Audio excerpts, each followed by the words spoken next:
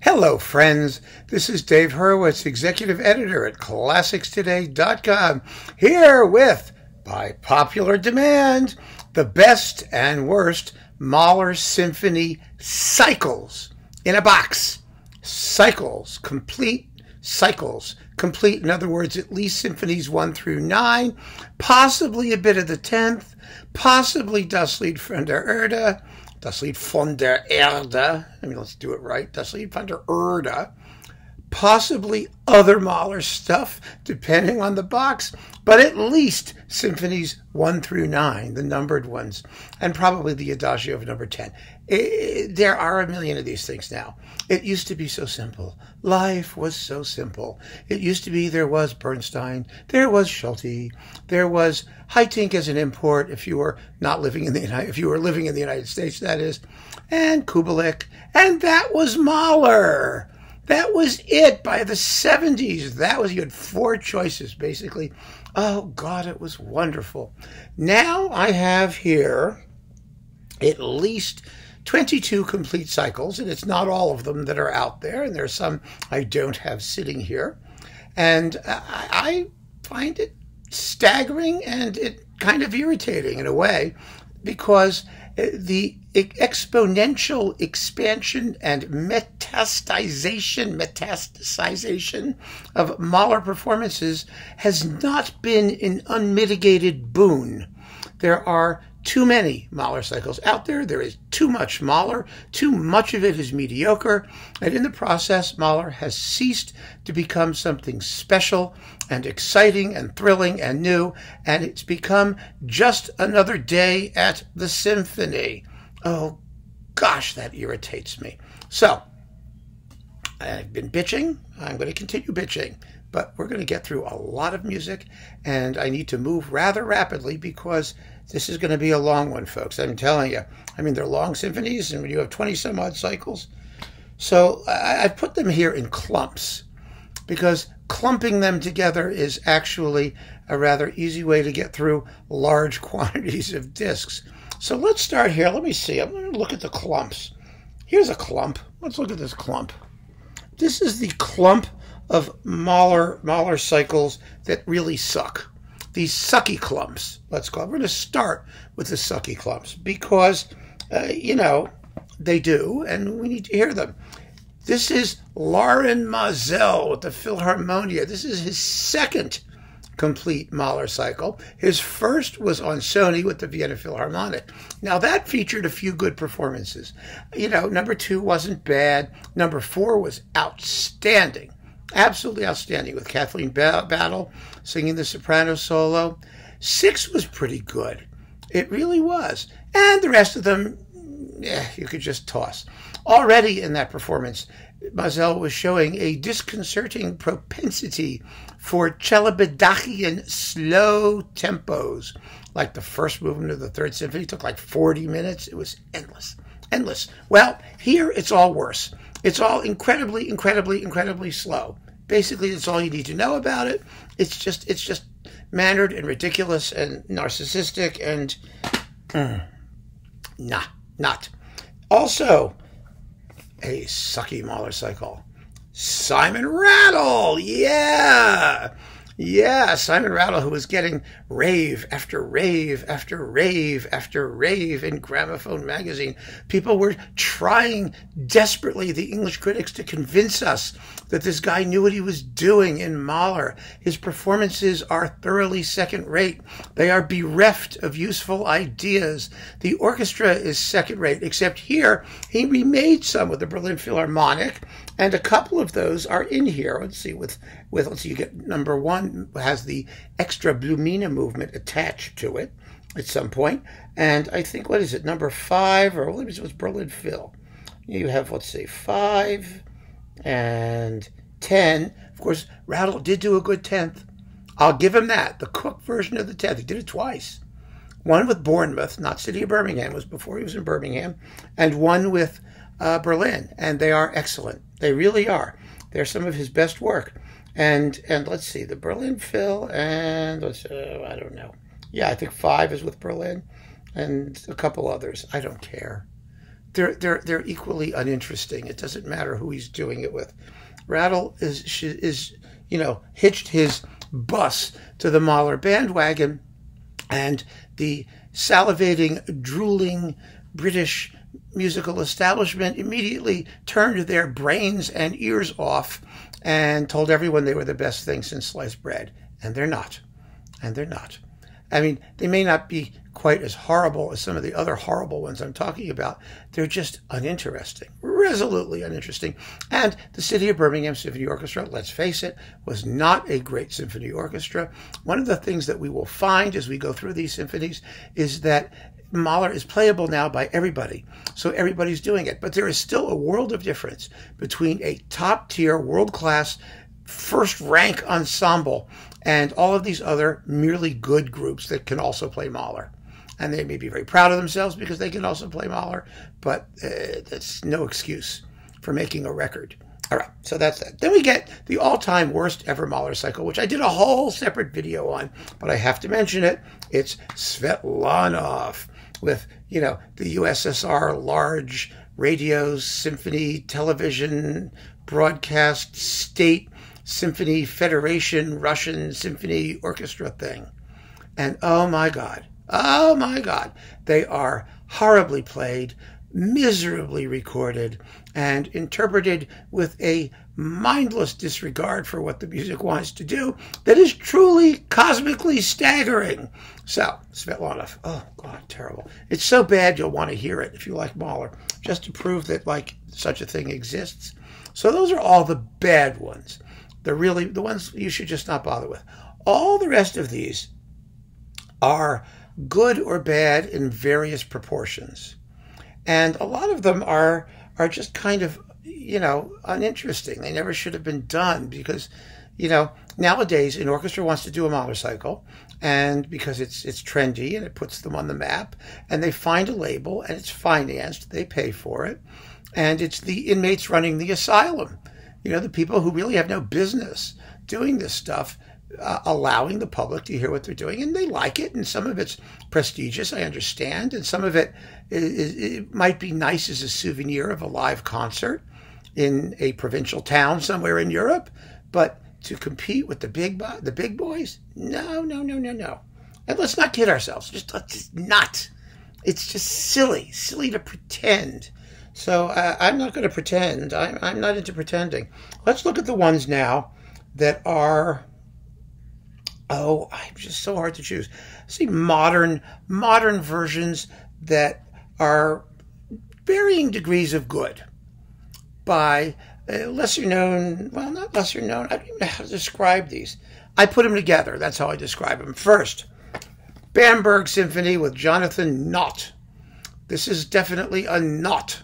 Some of these performances aren't bad. Most of them are completely unnecessary. These have also gotten some rave reviews coming out, and I put them on, and I just go, what are these people thinking? Haven't they done any real comparative listening? Bambergers are decent, not fabulous. Knott is decent, not fabulous. I find this whole set to be wholly unnecessary. I really do. Not terrible, but certainly not outstanding in any particular way. Next, in a similar category, David Zinman with the Tonhalle Orchestra of Zurich. Now, the Tonhalle Orchestra of Zurich has come a long way since the back of the day type, period. They play very well. Zinman is a very capable conductor, and these performances have, again, there are good moments and bad moments, and I know it's very shallow not to get into the deep details of each individual performance, but I've reviewed most of these on classicstoday.com, as I have some of the Jonathan Knott versions, and you can read what I say there if you're curious. It's not bad. It's an SACD sound, some of which is very good. The eighth is pretty good in here. There's some fine performances. There really are. But as a set, does it make an impression? Is it big and bold and important and Mahlerian and gripping and moving? And no, it's not. So we don't need that one. Also, a big disappointment to me was Marcus Stenz on Now, Stenz did a fabulous Fifth Symphony with the Melbourne Symphony Orchestra. It's on like ABC Classics, and you can get it for like $2. I talked about it in my video in the Mahler 5. And he also did a Mahler 2 with them, by the way, which wasn't as good, but it was still pretty good. Then he started to develop a reputation as a Mahler guy, and he went to Cologne, to the Gerzenich Orchestra of Cologne, and immediately whipped off a Mahler cycle. Why? What gives this guy the right to do that? I mean, he did a great Mahler Fifth. He should have retired after the great Mahler Fifth. Some of these, again, they're not bad. Does he know the style? Yeah, he knows the style. But goodness gracious, what motivates these people to all of a sudden do a cycle in like 5 minutes? It's all of a sudden it appears, like miraculously, like Athena springing whole from the head of Zeus, and you've got this whole Mahler cycle all of a sudden, and it's just thoroughly mediocre, just mediocre. Nothing else to say about it. Another senseless Mahler cycle. Now, here is one orchestra-sponsored Mahler project which is not senseless. It was not. It's really actually quite good in many spots. This is Michael Tilson Thomas with the San Francisco Symphony. Now, this is called something like the Mahler Project. Yes, the Mahler Project. The Mahler procedure. Like a hysterectomy. It's a procedure. It's a something. And you get in here Symphonies 1 through 9, the Adagio for number 10, the Kindertotenlieder, a fantastic Das Klagende Lied, really the best one for Das Klagende Lied. It's marvelous. And some songs with orchestra, a variety of Diskenab and Wunderhorn and other things. And the Rückert-Lieder with piano and Das Lied von der Erde. And these are, taken live. And, sonically they're hit and miss, at least as far as SACD surround sound goes. They sound better in regular stereo. But they're very good performances by and large. For the most part, they're extremely well done. Tilson Thomas can be a little bit mannered. He can get a little bit self-indulgent when it comes to this music and a little fussy. I remember seeing the First Symphony live, where he was making a big deal out of the difference between fortissimo and forte cymbal strokes. I mean, you should hear a difference, obviously, but it shouldn't be so wide that you're saying to yourself, why are they trying so hard not to be fortissimo? In a loud context, it doesn't work. Anyway, that's the kind of thing. And also I saw him do the Fifth with an adagietto that was just interminable and kind of embarrassing, in terms of the way he milked it. And so there's a little milking going on here. He's got his hands on both teats in some of the lyrical passages, but there are some fabulous first-class performances. He always did a great seventh. The fourth is marvelous. The Resurrection is really very, very good. These are good performances, and San Francisco is a great orchestra. So this is worth having. It's expensive. If you can still find it, I don't even know if it's still available, probably from the orchestra, but there's some really wonderful stuff in here, and you should get the Das Klagende Lied. You really should. So that's the best of that clump. Now, the next clump. This is the clump of, I don't know, I would call them maybe nostalgia Mahler, or Mahler that by people who really have what it takes and did some really good work, but for some reason either the orchestra wasn't entirely there or the sonics aren't entirely there, but there are some wonderful things. And you have to admire them for their pluck, for their courage, for their doing it under circumstances where other people just probably wouldn't. And the first of those has to be Maurice Abravanel with the Utah Symphony. Now, Abravanel, as you know, did just unbelievably wide-ranging repertoire and was an incredibly musical and interesting guy. This is Mahler a little bit stripped down. The Utah Symphony was not a great orchestra. He doesn't take repeats in the first movement of the first or the sixth. Wherever he can, he leaves them out. But there is a freshness to these performances that is quite affecting. It really is. Some of them are, the fourth is one of the great ones. Absolutely one of the great performances of the fourth, not least because you have Natanja Davrath singing the finale better than anyone ever has. It's just tremendous. He did very well with the Second Symphony, which has the young Beverly Sills in the teeny tiny soprano role. I mean, no one buys Mahler 2 for the soprano role. The third is also a very fine performance, even though the trumpets in the coda of the first movement crack horribly. It's, you know, dum ba dum ba ba da da dum ba da dum ba da dum ba da dum ba da dum ba da da da da da da da. It's a little bit embarrassing, but also great is the eighth. This is one of the really fine eighths. It's a fantastic eighth, mostly because it's swift and it uses just huge choral forces, and they set up the microphones and just let it rip, which is how you have to do the eighth. The more you monkey with it, the more you try and be expressive, the more you interfere, the worse it's going to sound. Conducting the eighth is like being a traffic cop. As I said, you're just directing traffic. Get up there, make sure everyone does what they're supposed to do, and the music just takes care of itself. It's marvelous. And this is really a very, very good eighth. Shockingly good. So that, you know, yeah, Abravanel is fun. He's worth considering. And also, you know, he's unpretentious.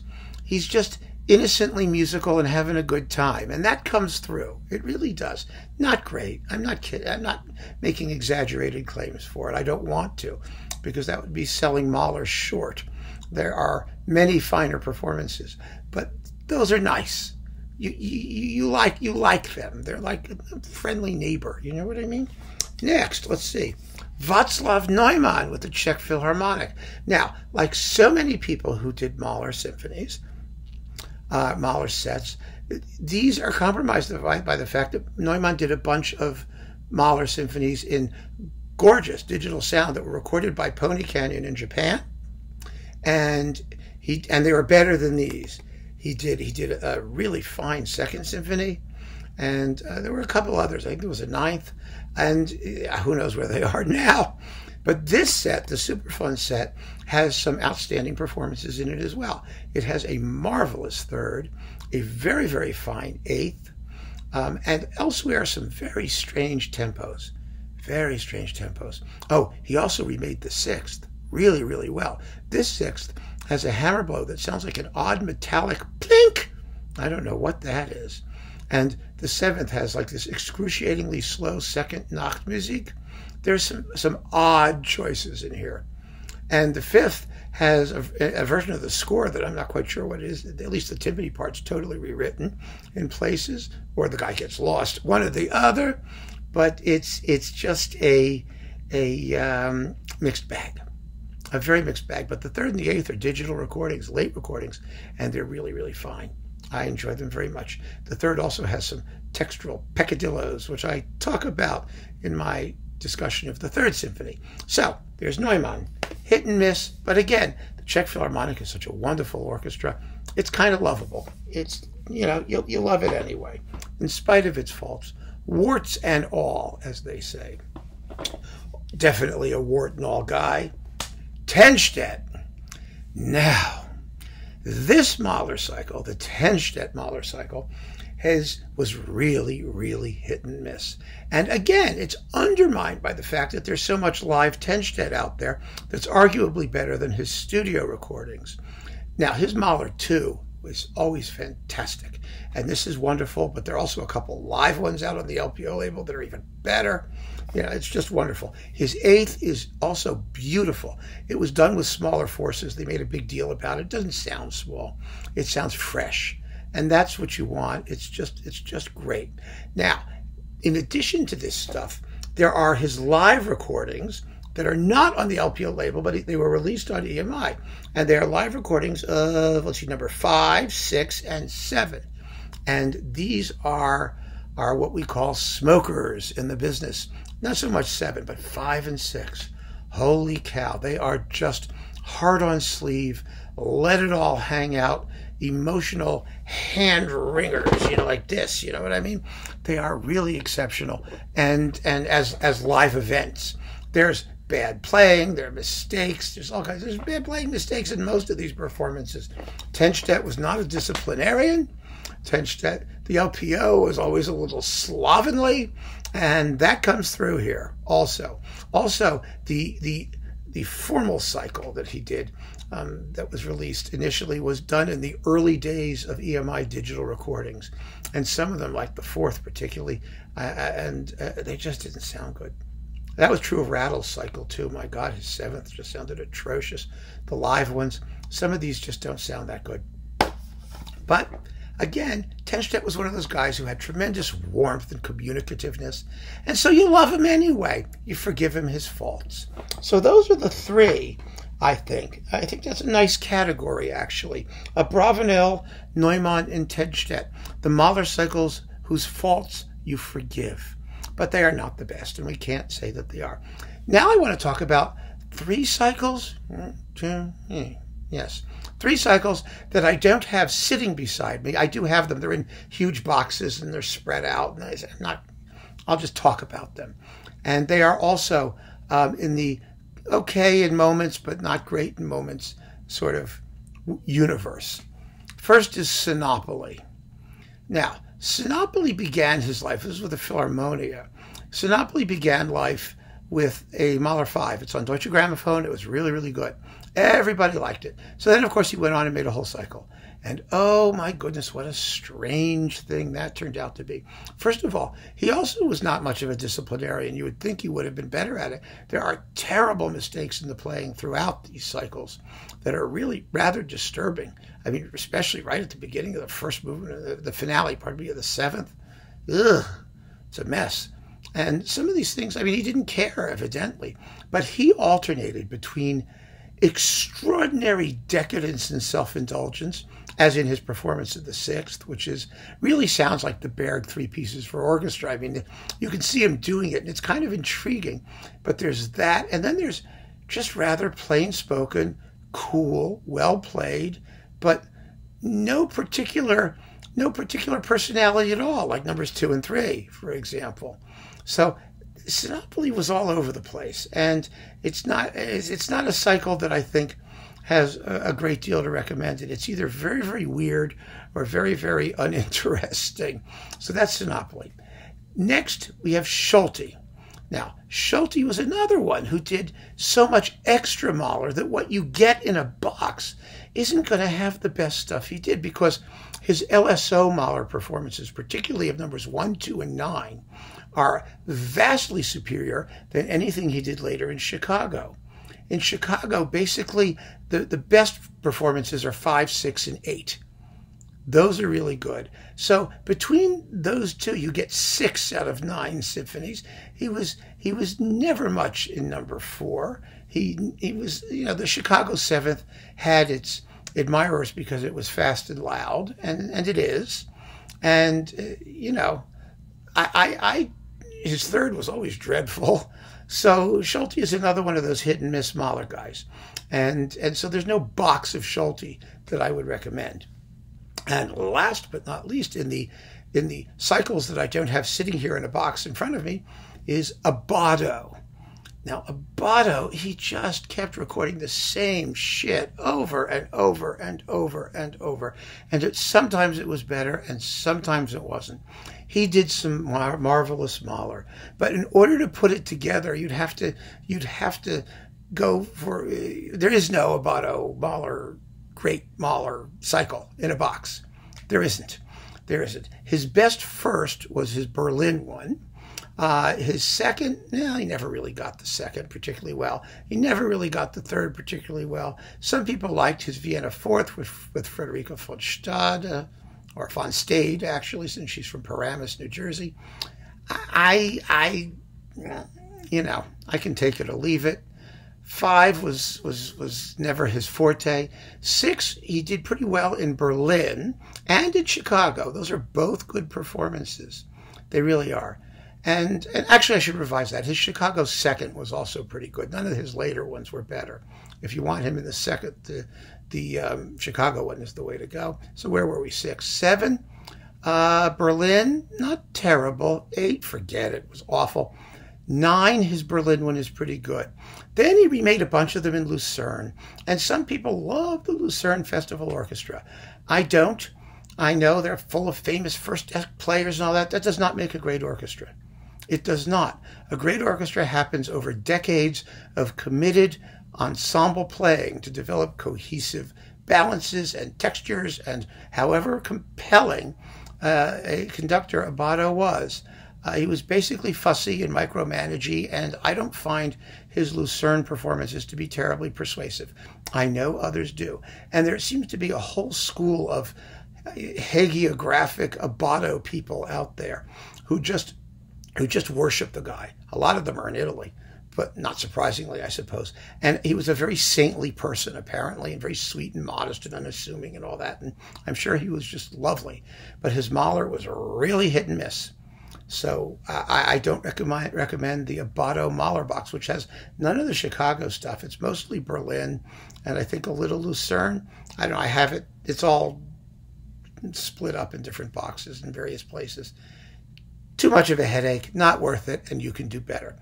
So now we come to 1, 2, 3, 4 boxes of Mahler symphonies that I think have a lot going for them.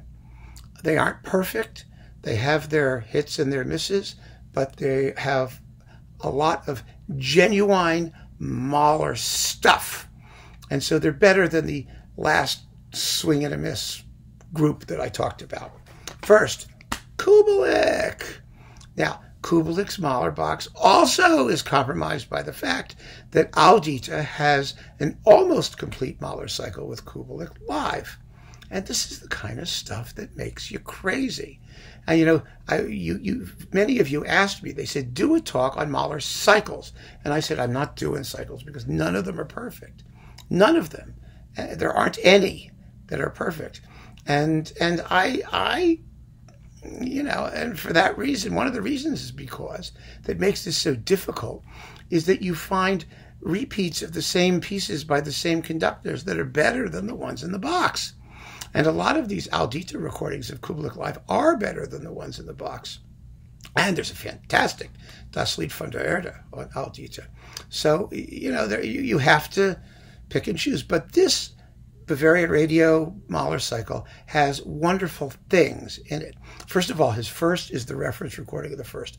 Second, terribly underplayed. Third, wonderful, bucolic, very Czech-sounding performance with forward woodwinds. I really like it. Fourth, excellently done. Excellently done with, again, marvelous woodwind detail. The fifth is very quick and I think very effective. Sixth, underplayed. Seventh, underplayed. Eighth, underplayed. Ninth, I like this ninth. I really like this ninth. It's lean and tight, and Kubelik would be much more expansive later in his career, but it's pretty good. And it's consistent. This is a genuine, important musical personality with a view of the music that is consistently expressed throughout the cycle. And that counts for something, because even in the performances that are less persuasive, if you like the approach, you'll probably enjoy them too, even if you'll have better individual versions of those symphonies by other people. So, Kubelik is worth thinking about. Haitink.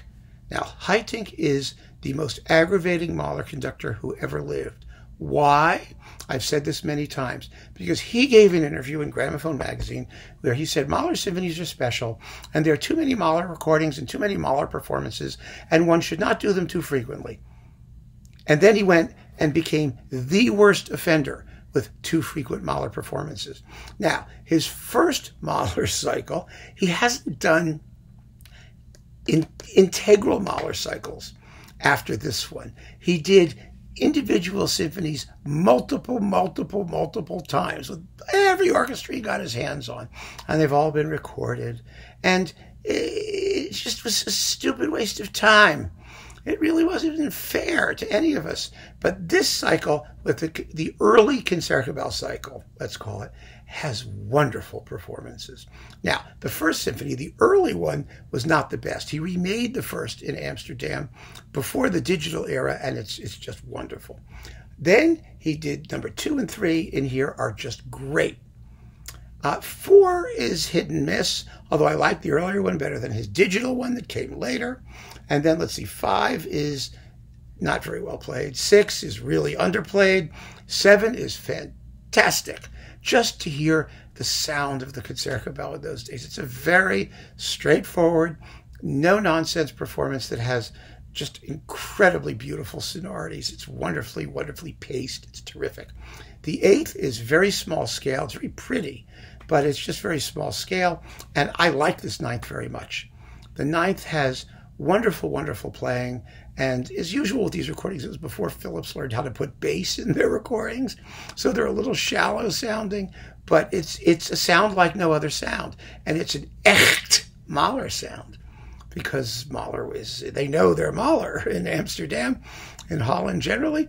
And I enjoy this early Haitink cycle as much for the orchestra as for the conductor, and because the really good performances in here are absolutely fabulous. Fabulous, fabulous performances. 2, 3, 7, 9, just great. Absolutely great. So, Haitink is worth considering. Also for the personality he brings to it, or the orchestra brings to it. And then we get, yes, Pierre Boulez. Now this box has other Mahler things in it. He did Das Lied von der Erde. Ugh, not so well. He did Das Klagelied. Ugh, not so well. That's in here too. Yes, it is in here. And he did all the songs. And I don't know, for some reason, he was also very hit and miss in Mahler. He really was. The surprise in this box is the first, because you wouldn't think, as young Mahler, it's passionate, it's spontaneous. You wouldn't think Boulez would do that well, but he really does. It's with Chicago. It's just great. It's really great. So the first is very good. The second is okay. The third gets away from him, frankly. The fourth, I like it. I liked it. It's good. It's with Cleveland, and I like Cleveland, so there you go. 5, people liked a lot. I think it's a good, solid performance. 6, you would think he would do better than he does. 7 is weird. 7 is icy cool and sort of deconstructionist. It's with the Cleveland Orchestra, which is a good orchestra to do that with.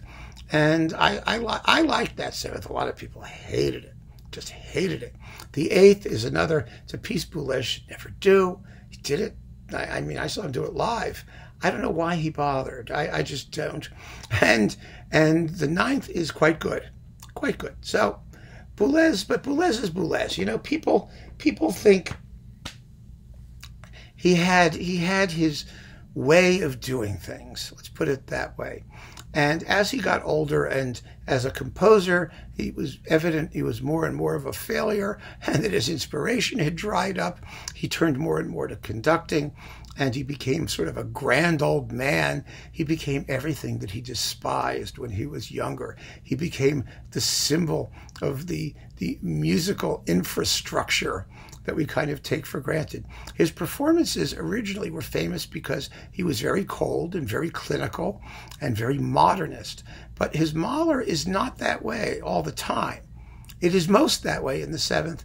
And elsewhere, he could just be a little bit cold and I think possibly disinterested. I'm not sure how much he really cared about all of the music.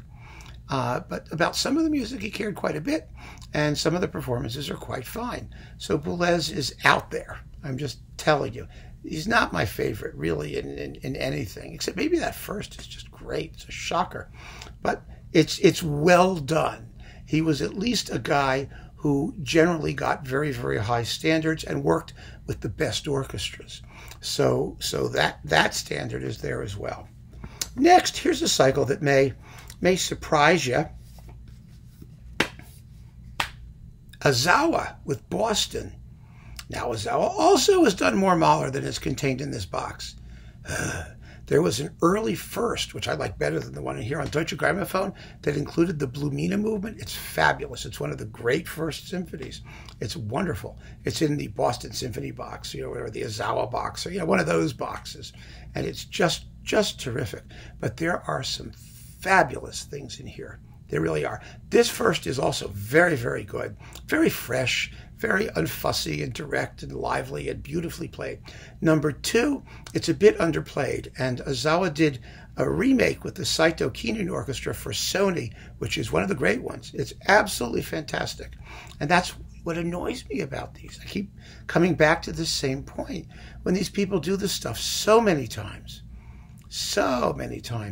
and then you have a box, and you can say, well, wait a minute, you can get the same symphony with the same guy better. somewhere else. That's why I hesitate to do the boxes. The third here is fabulous. The fourth, so-so. The fifth, quite good. The sixth, it's live and it's badly recorded. It's a shame because it's a very, very good performance, but it has a real cutoff in the treble and it's dull sounding, which is really a pity. 7 is quite good. 7 is fabulously played. I just wish there were more clangy, noisy, bellsy things at the very end, but it's a very, very good performance.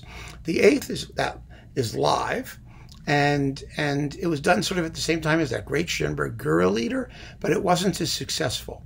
It's a little bit underplayed. It's well sung. It's enjoyable to listen to. It's kind of like Heitinck's in that sense, because it's not bombastic. It's very pleasant. But if you want the heavens to open when you hear the 8th, that's not your guy. The 9th is fantastic. And he did another great 9th with Saito Keenan again on Sony Classical in Japan. Ozawa does a great Mahler 9th. There are wonderful, wonderful things in here. And he balances the piece so beautifully between the slightly underplayed first movement and then the real let it all hang out adagio finale. Gorgeous, gorgeous performance. And he really plays the inner movements with wonderful attention to detail and point and crispness. And that's just great. Absolutely great. So this is a lot better than people give him credit for. Don't count out Ozawa, tell you, as a Mahler conductor. He had no reputation for it. And he deserves some serious credit. But, we're not quite at the however moment, but I now have 1, 2, 3, 4, 5, well, 4.5, shall we say, Mahler cycles, which are my faves, my absolute faves. They are really, really good and among the best. First, we must mention Bernstein. How'd they go? This way. Bernstein. Now, what is the problem with Bernstein? The problem with Bernstein is that when Bernstein was hot, nobody did Mahler better, ever.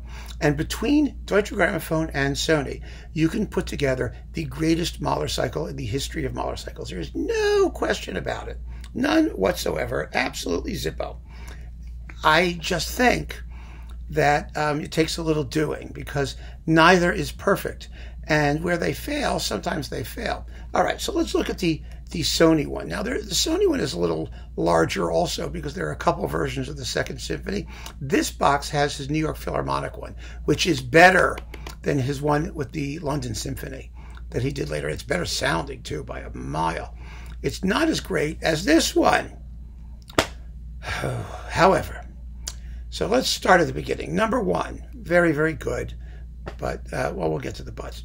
Number 2, it's good, but the recording, and it's better sounding than his later one, but the recording is still odd. Like, cymbals are off mic. How could you have cymbals off mic in Mahler 2? Why? Very exciting performance, though. Number 3, reference recording. Number 4, reference recording. Number 5, failure. Big failure. I don't know what happened in number 5. It was an early one. Everyone is just a little bit off. Timpani get lost in the scherzo, which is really kind of annoying. It's not terrible, but it's 6, fabulous. 7, reference recording. 8, the best one Bernstein did because it's the only one that was made under controlled conditions. It's with the London Symphony, and it represents his vision of the 8th very well, and it moves. It's just so funny how many people who do the 8th, they bog down in the second movement, particularly when you get to like the trio of the 3 irritating women. I mean, he never does. He gets it. He knows how the music has to move. It's that simple. 9, a little rough and ready playing-wise, but I think it's a great night. It's raw. It's passionate. It has a quick finale, quick adagio finale, which I think is kind of cool. So, and in this particular cheap box, this is the cheap box. It's all the New York Philharmonic stuff, and you get Das Lied von der Erde. Of course, they could have put in Disconnab and Wunderhorn, which they should have. They could have put in the song cycles, which they should have. They should have put in the Disconnab and Wunderhorn piano version with Ludwig and Barry and Bernstein. I mean, they should have done all those things. They didn't. But it's really very, very good. However, this is a little however, not the however.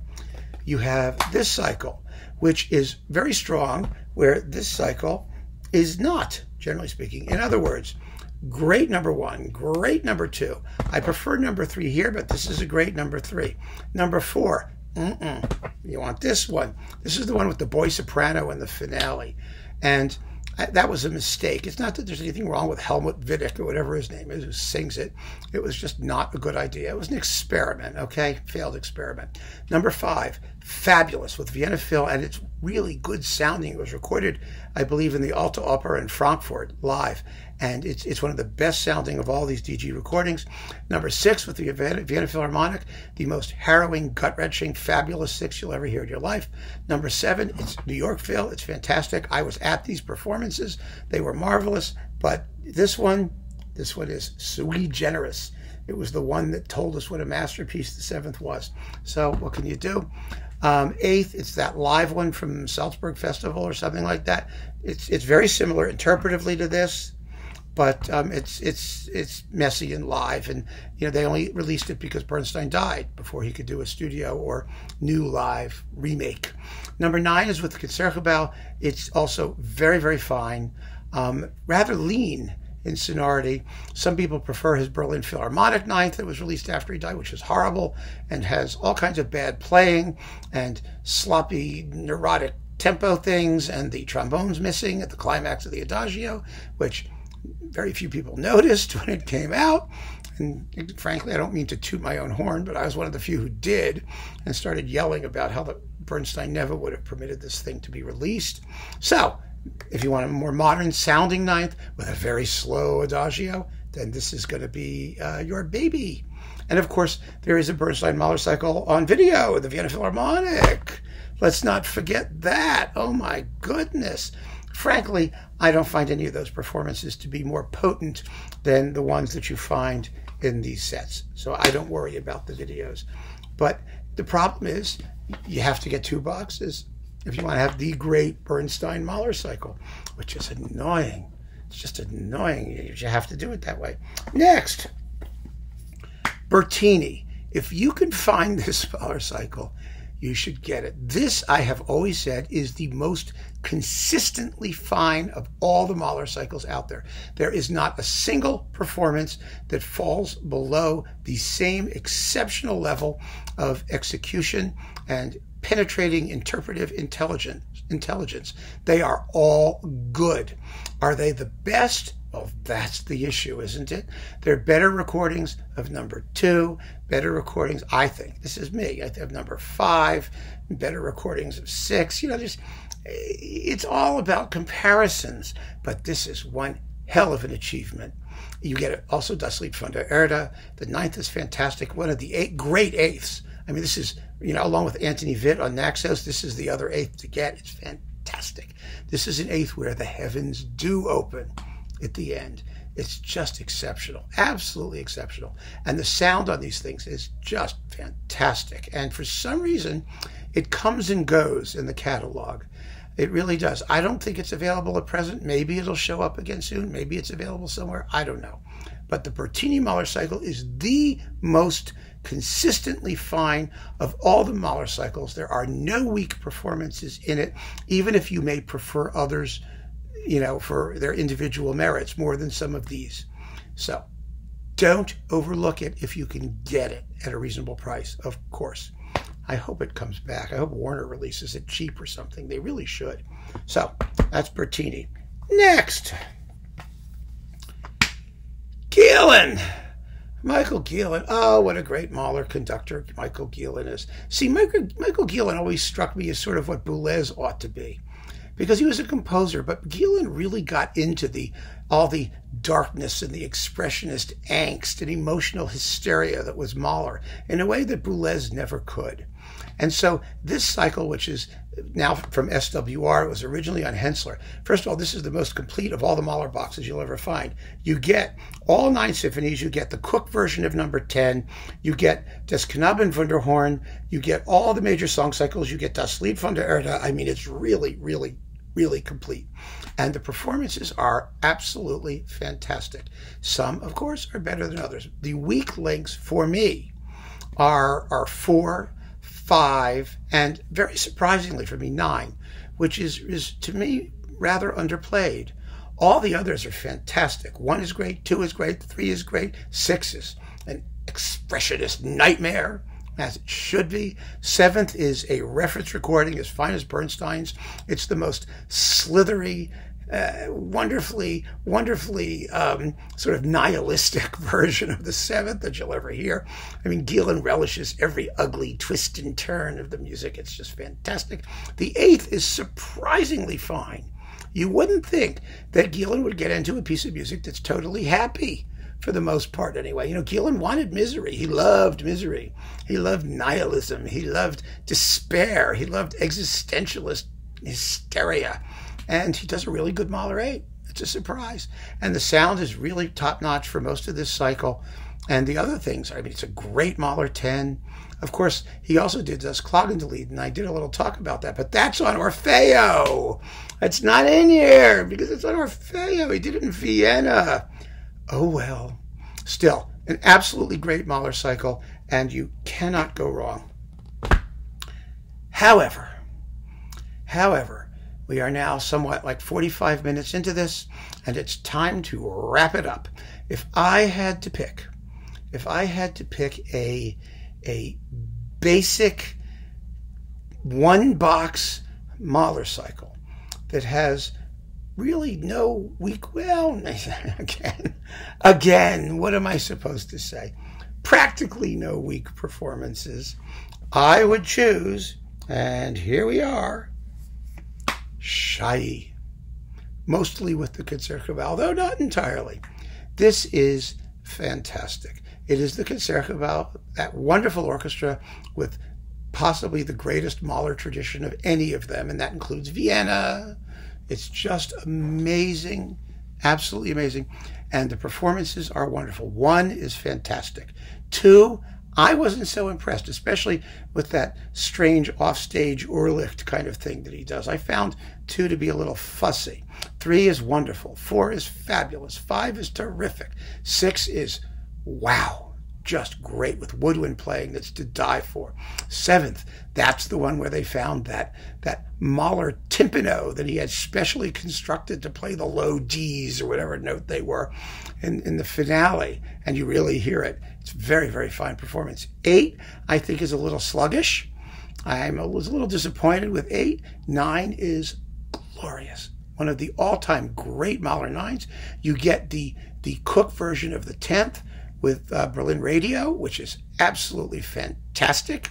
And I wish if they had thrown into this box all the other Mahler he did. I mean, that phenomenal Das Knaben Wunderhorn, and he did a really fine Das Klagende Lied. Boy, this would be a box for the ages. But as it stands, for the symphonies, I would pick this one to start, just to get a really good sense of what's going on in all of them and what they sound like. But the fact is, if you're a Mahler collector, or you want to be a Mahler collector, and you want to sort of get yourself your bearings in Mahler symphonies, and you can afford and have the time for multiple Mahler cycles, get Chailly, get Gielan, get Bertini, get one or both of Bernstein's, and you will be in great shape as far as Mahler symphonies go. So I hope that this survey has given those of you who wanted it what you wanted. That is, an overview of Mahler symphonies in boxes. I still believe that we are better off getting, well, nowadays getting individual performances, but you know, unless you're doing digital downloads, it may be that you can't anymore, because all this stuff, as you can see from these piles of things I have sitting here, has been boxed up. And maybe that's the way to get it. And I also have to say, I did a little research before I did this talk on pricing, and these things are fantastically inexpensive. You can now get your Mahler cycle, the really good ones, for between $30 and $40. And we're talking 12 CDs routinely. That's one hell of a deal. So you can afford to get a couple and give it a shot. But some of these, like Chailly is more expensive, Gielan is more expensive, but you can get very fine Mahler cycles very inexpensively. And so you may have the opportunity to get one or more of these and find your own path. So keep on listening, folks. Thanks for joining me. Take care.